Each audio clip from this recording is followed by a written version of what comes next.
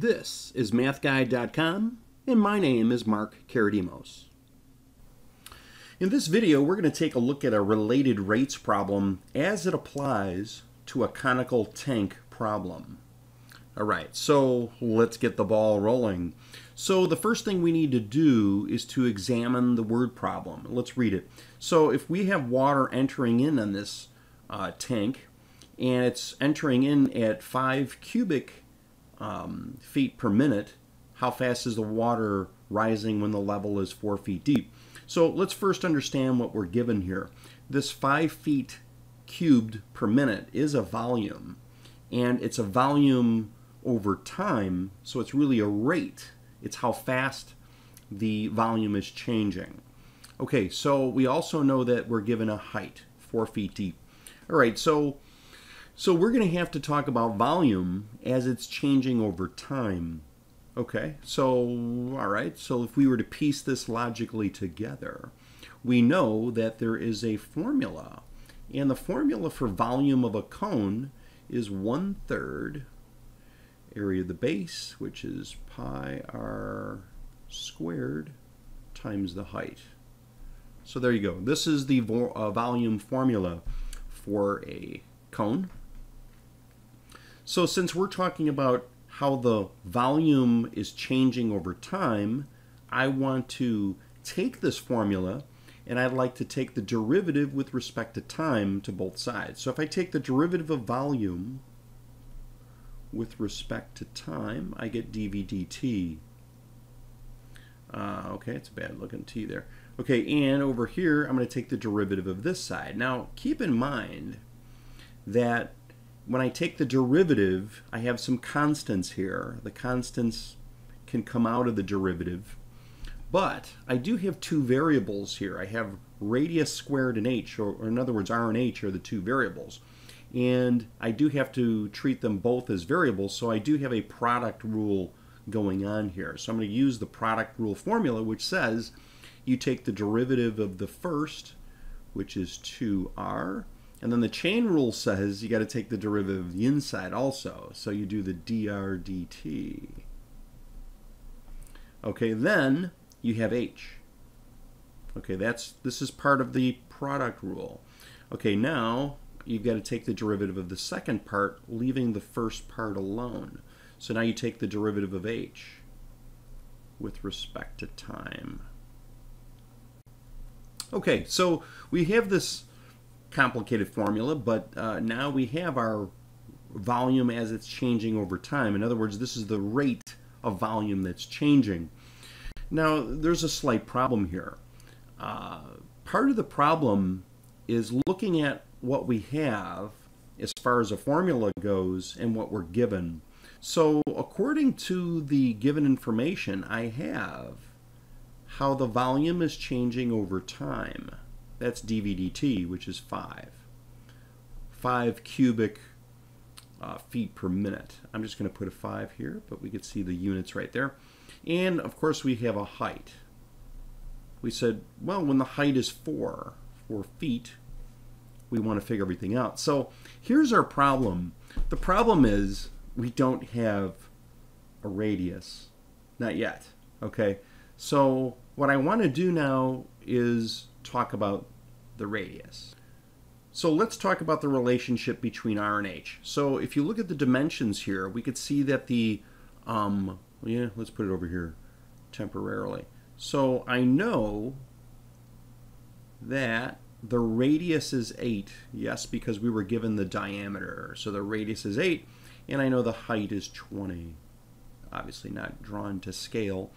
But also keep in mind that this is the radius and this is the height, right?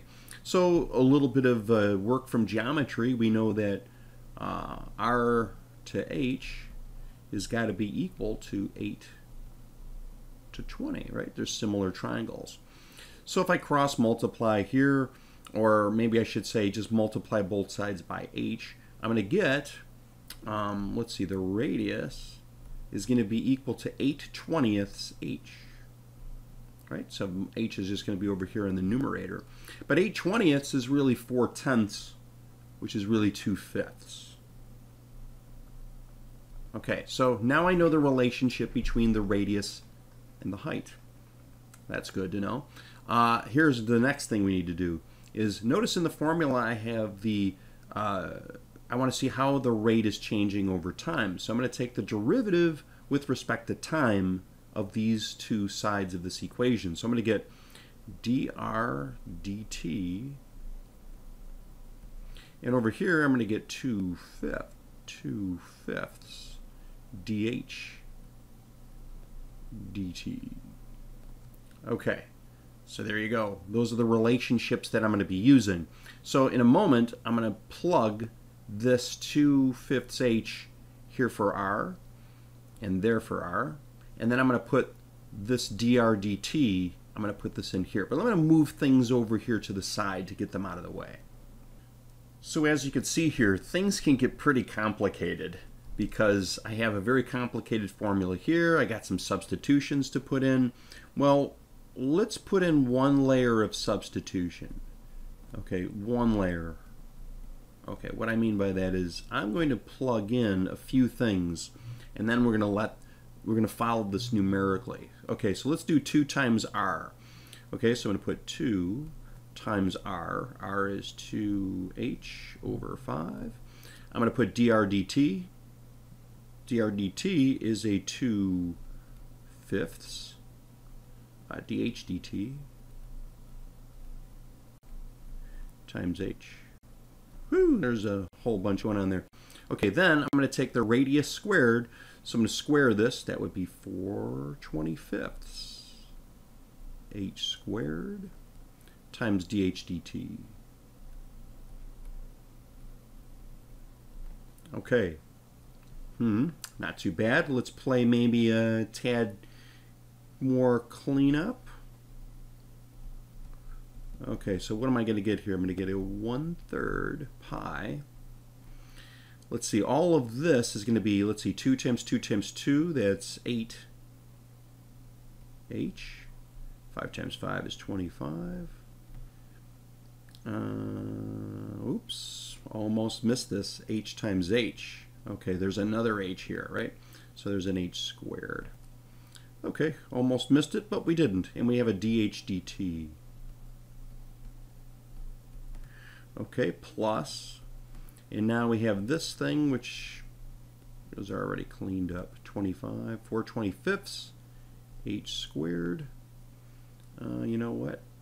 Just to make this clear, it is in the numerator because it's all multiplication. dh dt. All right. I'm going to need a little bit more space, so I'm going to roll down a little bit. So let's roll this down. Right over there should be pretty good. And now we'll continue. So here we're going to get dv dt. There we go. Okay, we're going to get 1/3. Okay, now these are like terms. They both have dh dt. They both have an h squared. I can add them. 8h squared dh dt's plus 4h squared dh dt's. Yes, they have a common denominator, so I'm adding the numerators. I get 12h squared dh dt's. Yes, over 25, because they have a common denominator, adding the two fractions. Okay, so it's starting to get a little complicated, but remember, we know a little something here. We know what the height is, and we know what the dv dt is. dv dt is 5. All right, 1/3. Let's see, 12/25. And remember, h is 4. Okay, I'm going to put a little time sign here so you don't think that's 124 squared. And dh dt, we don't know dh dt. Matter of fact, that's what we want to find. It's asking us, how fast is the water level rising? That's how fast, that's the height, how it's changing over time. So here you go, that's what we have to solve for. So we're going to do a little bit of algebra here. So just a teensy bit, let's see, and I think I can squeeze this in here. So you're going to get let's see, dHdt, what is it going to be equal to? Well, I'm going to have to take 5, multiply it by these denominators.